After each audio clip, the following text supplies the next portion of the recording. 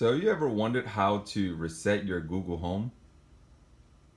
Bonjour YouTube. Today I'm actually going to show you how to reset your Google Home to its factory settings. Alright, so it's quite simple. All you need to do is locate on the back side of it this little G with the microphone button. And you simply press the microphone button.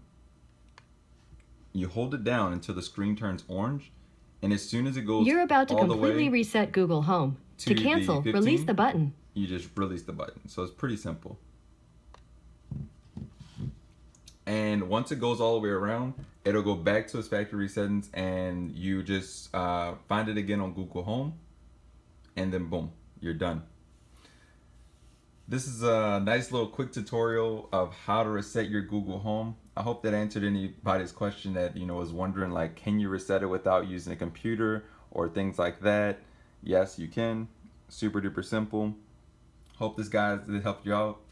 And remember, as always, have an Aqua Day.